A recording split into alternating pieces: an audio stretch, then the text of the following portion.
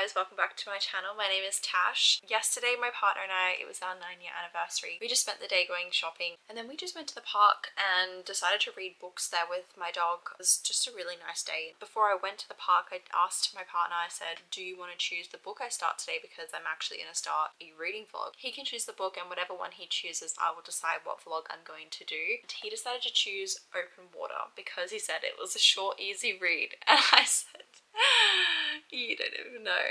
You've got no idea. So this is actually, I think, a very sad and emotional book and I was like, yeah, super easy. The only reason he thought it was easy is because of how thin the book was, but I don't think he realizes the emotional damage that this is going to do to me. I've actually started it. I don't even have a bookmark in it because I forgot to take a bookmark with me, but I'm at chapter 3. So I'm literally 9 pages in. I'm really liking the writing style so far, so that is positive. NT choosing this book, you will already know probably from the title of the video, but we're going to be doing a week of reading sad books. This is number 1. I do have 2 more books, but I feel like one of them may take me up for the rest of the week. We're going to start with this one. I know this week's going to be very taxing on my emotions, but I'm kind of I feel like I'm ready for it. It's been some good weather outside, it's sunny. What better time than when the sun's out to read some really depressing books?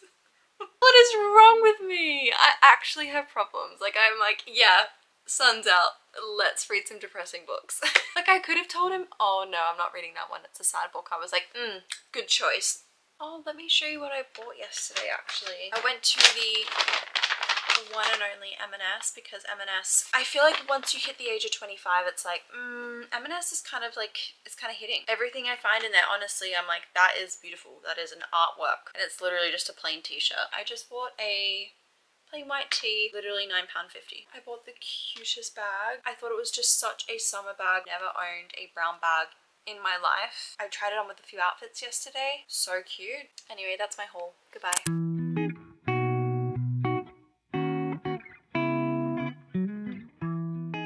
Hi my loves, I'm checking in. It is Tuesday at the moment. I've just done some filming and all my household chores, but last night, by the way, these are freshly cleaned shoes. I don't have shoes on the bed. Just realized I've not updated you from what I read yesterday. I didn't get too far yesterday, which I'm quite sad about because I have been enjoying it so much. I'm at page 31, chapter 7. I mean, it is only a short book. I'm probably about a quarter of the way through, maybe just under a quarter of the way. I'm really enjoying this. I feel like the writing sometimes it takes me a little while to like process which character is who because it is describing it as if I'm the main character. It says like, you speak to your brother-in-law and then your brother says this to you. Sometimes I'm thinking, am I the female main character? Oh wait, no, I'm the male main character. I'm getting confused at which person's who, but that's just a me thing. Besides that, otherwise it's been just beautiful. Like, some of the quotes in here have been so beautiful. So far we don't actually know the characters' names, which I find so fascinating. I'm wondering, do we ever find out what their names are going to be? He meets this woman on a night out in South London, I believe. Yes, Southeast London. On that night out, the friend Samuel introduces them and says, you guys will get along, like, she is a dancer, you're a photographer. You know, they go their separate ways. He doesn't see her for the rest of the night. He's really sad, but he starts telling like all his friends about this amazing woman that he met. Then he gets reintroduced through the friend Samuel again, who says like, oh, my girlfriend's looking for a photographer, can you help her out? So they go out for drinks together and they're slowly now becoming like friends, realizing that they've got very similar backgrounds of, you know, going to a private school, being the one of few black people within their private school, and like how it impacted them. Now we're slowly getting a bit of a background into his family life, what that meant for him and his family. Sorry, let me just double check. So his family's from Ghana. They moved here, his parents, I believe, and then he was born in England. So yeah, so far it's not a lot has happened, but the journey has been so lovely to hear and listen to and read about. So I'm just enjoying what's happening. Like, I'm not actually, there's no actual driving plot at this stage. We're just focusing on the characters and who they are and their hardships. I mean, that's sort of what literary fiction is.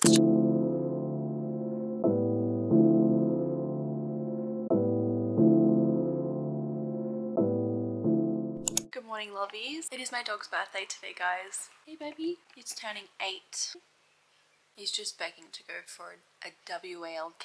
It's raining, so I've got to wait till the afternoon. He's had a really good day. We've given him so many extra treats. I hope he's having a good day. So I did last night get to page 60, so I've got 100 pages left. Well, page 62 should I say, chapter 13. I'm going to try finish this now, and then I'm going to do some editing, and then I'm going to start my second book for tonight. Let's see if it gets any more emotional. I'm feeling connected to the characters, but I'm not going to say that I feel emotionally connected to the characters just yet. I know I'm only 60 pages in, but I still feel like I should be feeling a little bit more connected to them. But the writing is beautiful in itself, and that's why I think I'm just enjoying the journey that I'm on. But I wish I was feeling that connection to them. Sorry, got distracted. We'll just see how it goes because I've still got 100 pages left. What's really happened with the plot is their friendship is evolving. She keeps going away to Dublin for, I don't know if it was school, I'm pretty sure it was school or work. She keeps coming back, they reconnect, they have these moments together, but they're very brief, and she's also setting up her boundaries to protect herself, and he is respecting those boundaries, but he's also understanding that there is something bigger here and she's just a little bit afraid. That's basically like a little summary of like what's happened. I like how respectful they're being towards each other. Like they're very good open communicators, and that's just really refreshing to read. I'm gonna read a little bit now and then like where the day takes me.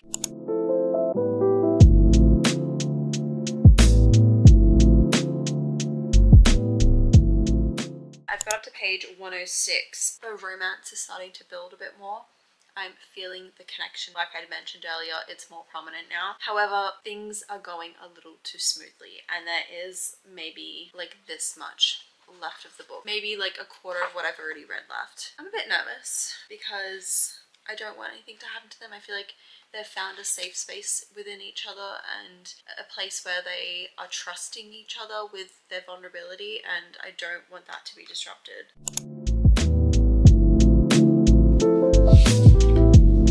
I'm at chapter 24 and something just happened, and I thought I better start recording because I feel like things are about to go wrong.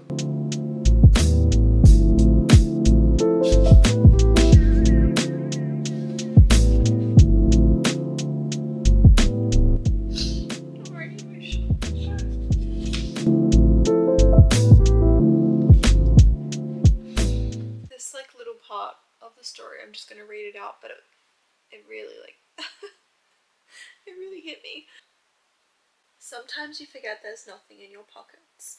Sometimes you forget that to be you is to be unseen and unheard, or it is to be seen and heard in ways you did not ask for.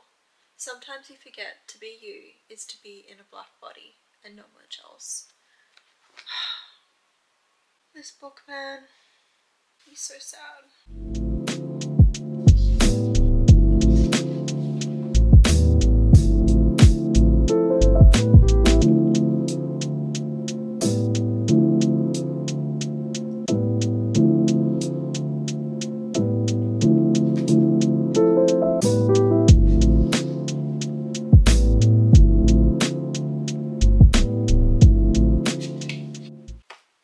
Finished. It is 2:47. I've just finished. Not sure how I feel after reading the acknowledgements. I'm a bit sad. This is gonna be one of those books that I need to sit and like think about for a moment, because I've just been fed so much information that I haven't had time to fully process the entire story and what it means. Yes, the romance was beautiful, and I think it was very like nurturing in a way. His struggles living in the UK as a black man and him trying to find his safety in every place that he goes was very eye-opening to me, and the writing was definitely very poetic and lyrical. Sometimes to make its point and be more powerful, it would be repetitive within like maybe a few sentences.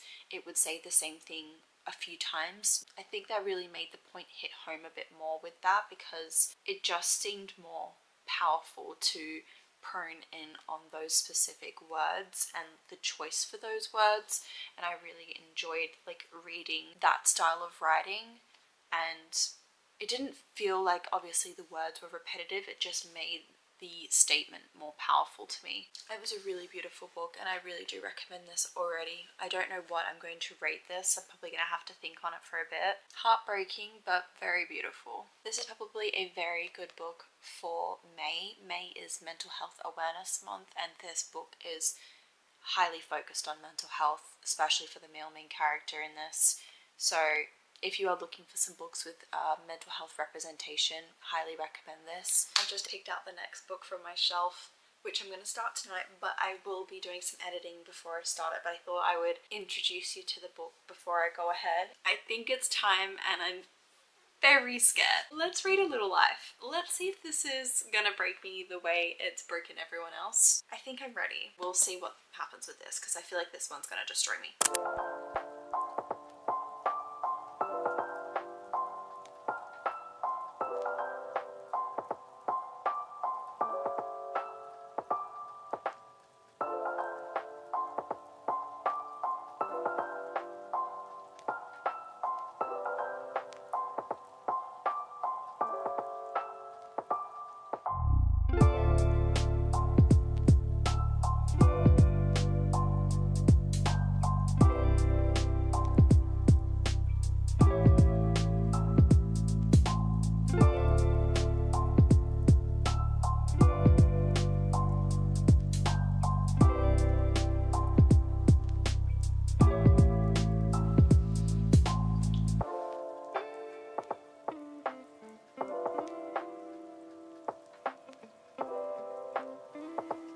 Hey guys, I haven't updated you probably in maybe 2 days. It is now Saturday. I've made it halfway. Chapter 3 in part 4, which is the axiom of equality. We've had a lot of trauma dumping at this stage.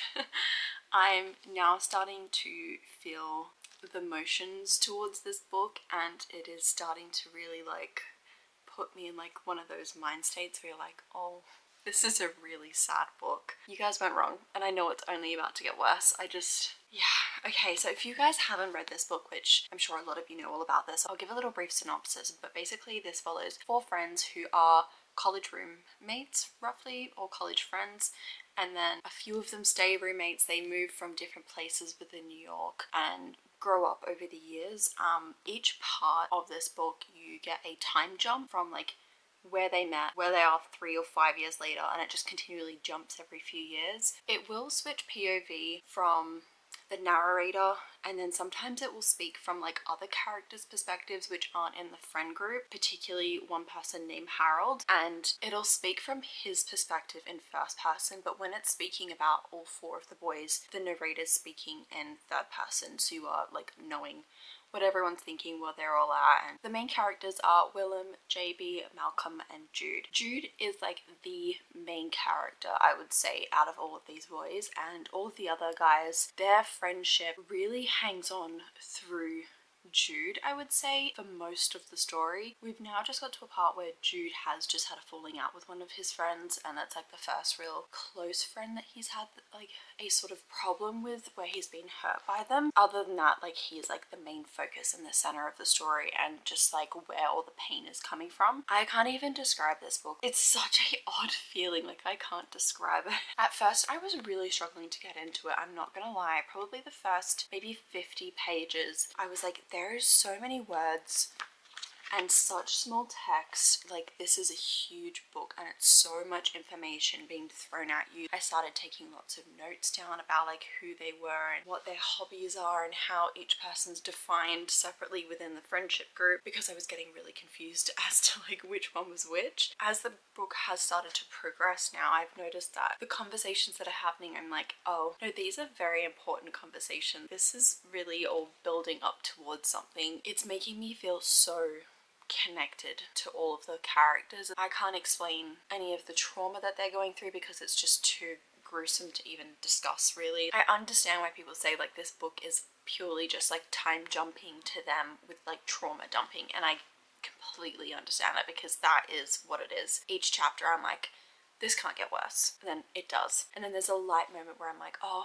okay, we're coming back around. By the end of the chapter, another trauma dump. I'm like, how is this all happening? How is this getting worse? Like, I'm only halfway. I have never read anything this dark. And not like dark romance. Like, I get dark romance. Like, this is nothing dark romance. This is just dark themes. I just keep sighing. I keep sighing. I can't stop.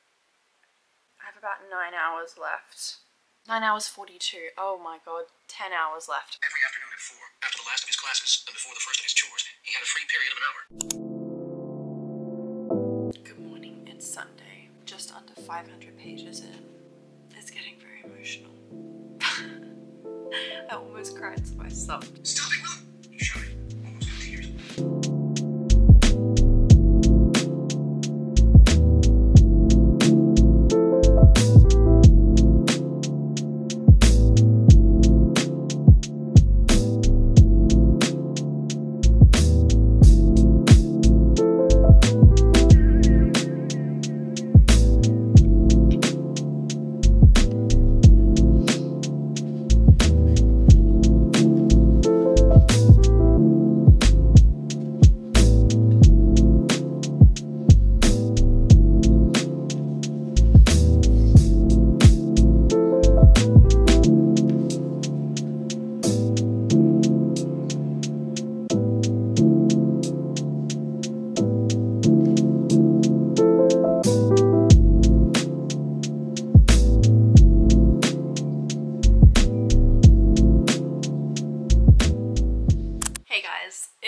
Monday. I thought I was going to get the book done yesterday.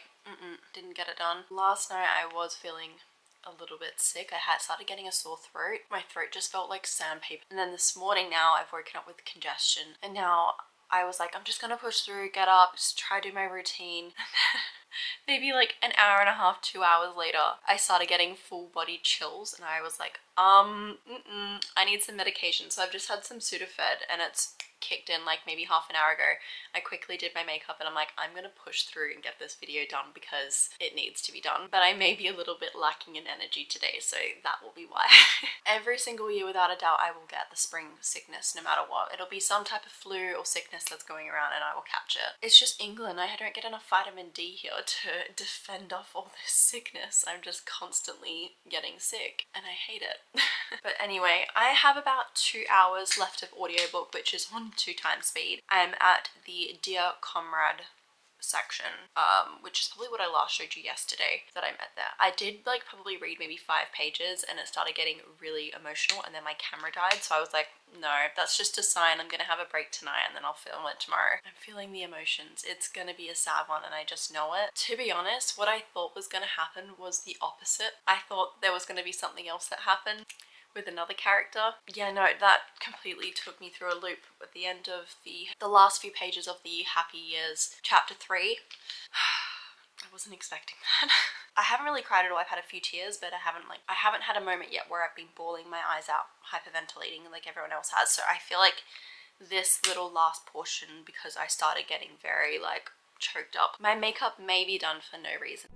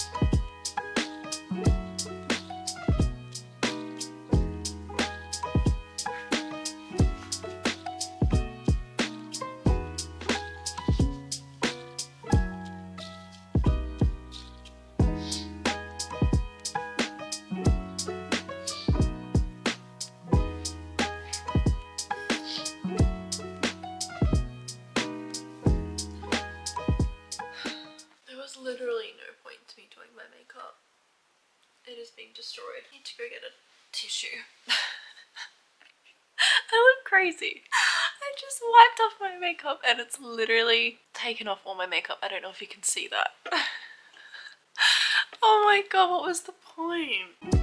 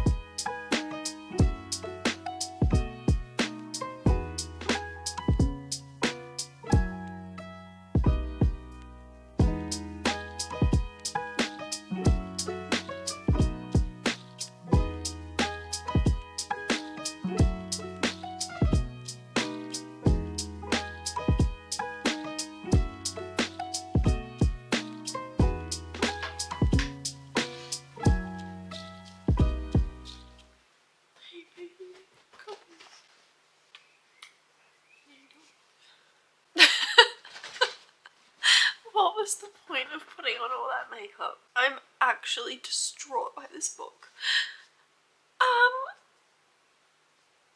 I don't know if I would recommend this to anyone because it's so sad. I'm gonna need to have a moment.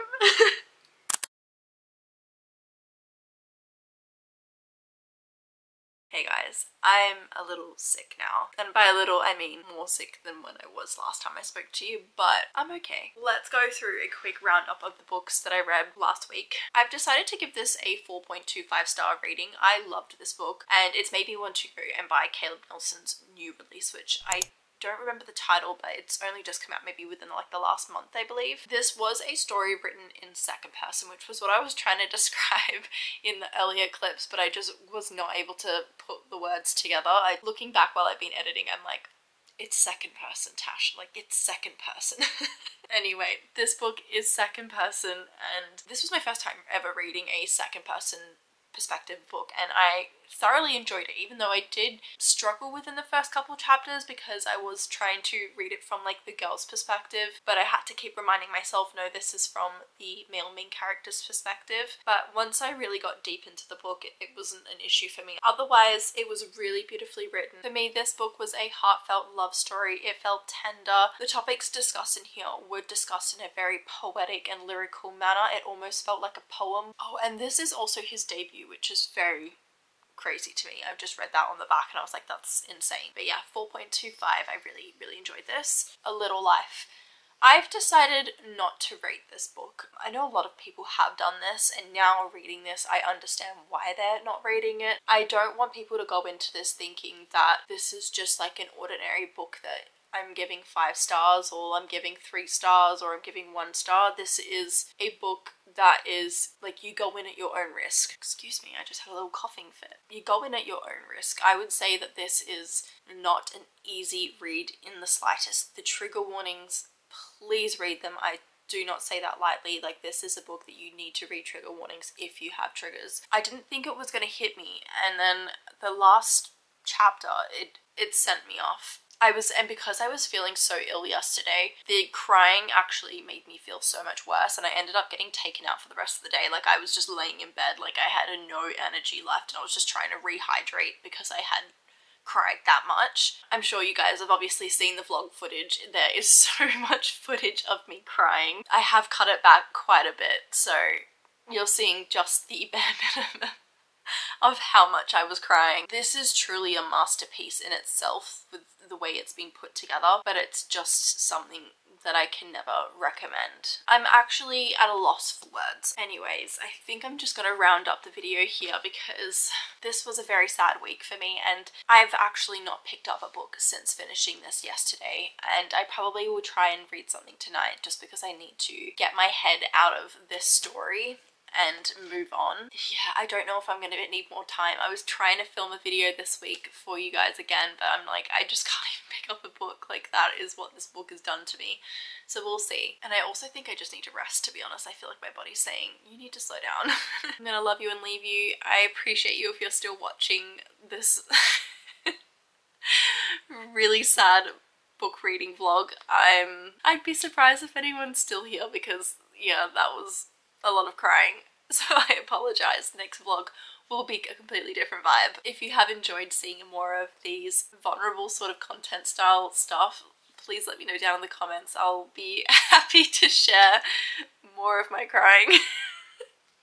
I'm gonna love you and leave you here, but I'll see you guys in my next video.